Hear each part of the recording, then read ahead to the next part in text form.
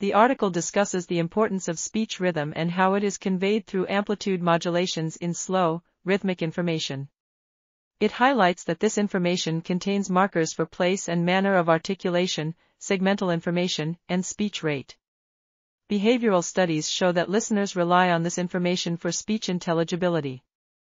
Neuroimaging data, specifically EEG and MEG, demonstrate that phase locking by ongoing cortical oscillations to low-frequency information in the speech envelope encodes a prediction of when important events are likely to occur, increasing sensitivity to relevant acoustic cues.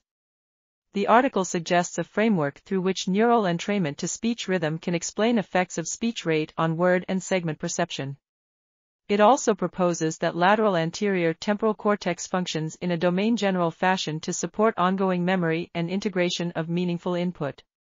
Overall, the evidence suggests that low-frequency oscillations in the acoustic speech signal form the foundation of a rhythmic hierarchy supporting spoken language, mirrored by phase-locked oscillations in the human brain.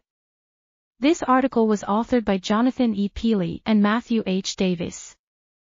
We are RTCLTV, links in the description below.